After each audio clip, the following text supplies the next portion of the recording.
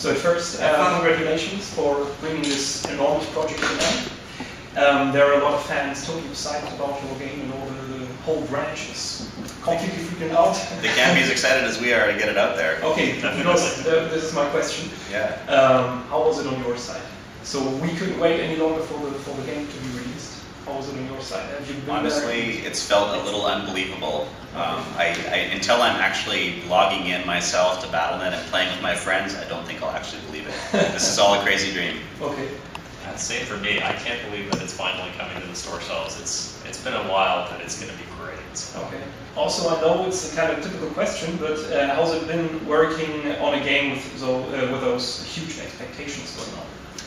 I think you take them seriously. You know, Diablo 2 is an all-time favorite game. They did an incredible job on it, and we want to not just do honor to that, to the series and make sure that the game fits within it, but we want to add new things. You know, it's been a long time since Diablo 2. We want to make it worth the wait. We want to add features that take Diablo to another level and appeal to a whole new group of fans, but not at all be disappointing to the longtime fans. Okay.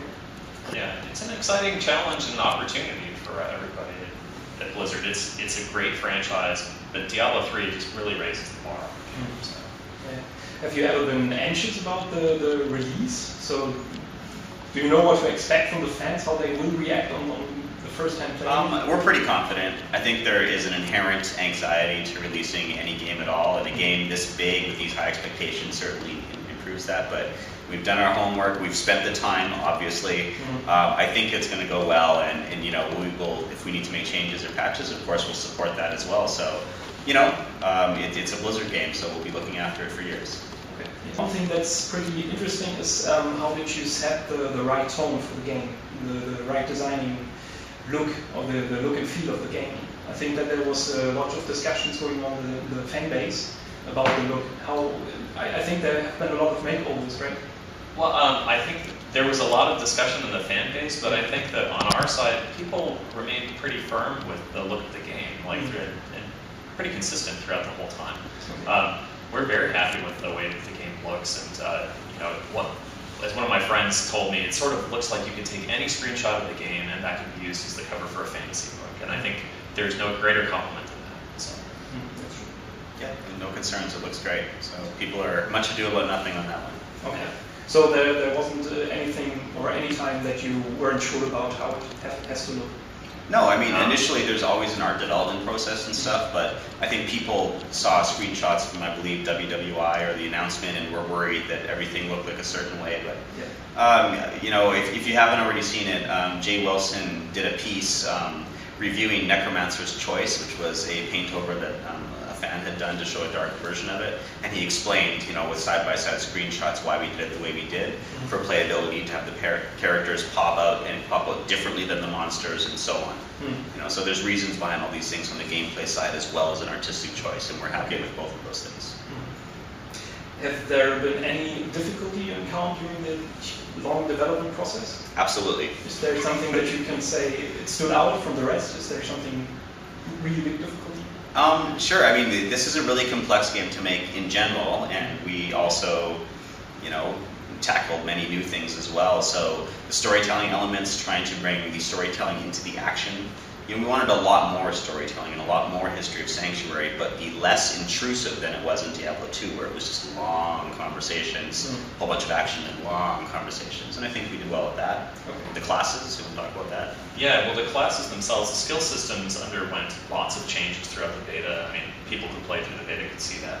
But we were very happy with the final result. It was one of those things where it took a long road to get there, but the end result is really accessible to new players, but it offers huge amounts of customization for advanced players too.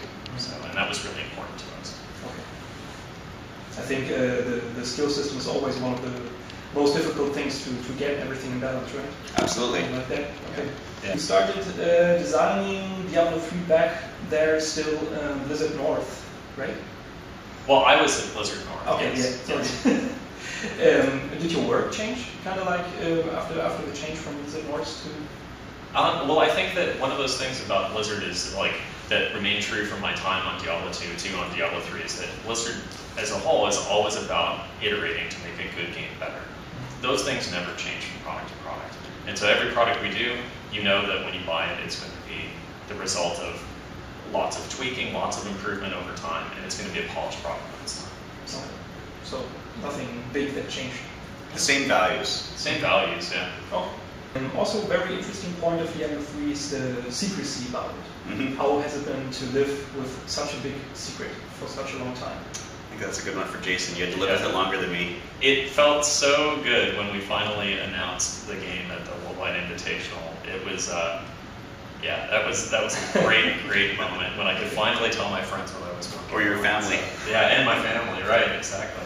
Okay, I can see that you have been happy like a little child. Yeah, exactly. Okay, cool. Yeah, with what kind of expectation did you start developing Diablo 3? Have there anything going on in your head before you started Diablo 3?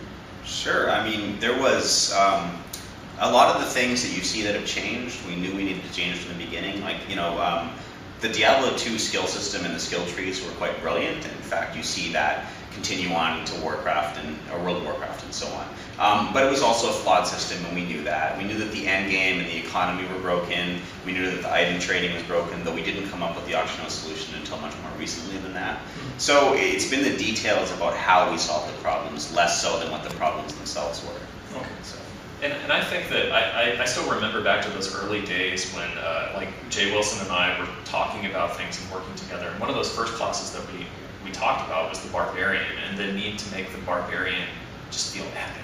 I mean, sometimes with classes that use magic, I think it's maybe a little bit easier because you can cover the screen with special effects. Mm-hmm. But it's a little bit harder with something that's physical. And so just playing with those characters and working it until it actually got right, I think that was really great. I think that's one of the keys to making the game fun and making those characters enjoyable, was starting that early in the process. Yeah, I think this is already my last question. Is there already a vacation planned, something like that? Well, we arrived here 2 days ago, so we spent 2 days wandering around Berlin as tourists. Okay. We've seen a lot of stuff here, and we have a few days in Milan, which is where we're heading next for another launch event. So okay. A little Germany, a little Italy, not too bad for vacation, and then back to work. Yeah, on PvP and live support and so on. So. Yeah, well, it's important to us that we always support the products after they're launched, and so yeah, for me, it's going back to work. Right. So once we're sure that everything's running smoothly, then we'll take some time off, but there's always going to be people there. So. Okay, but you're still enjoying your time, even now. Of course, the city is amazing, so. We should know. Okay, I think that has been all my questions. Thanks. Thank you.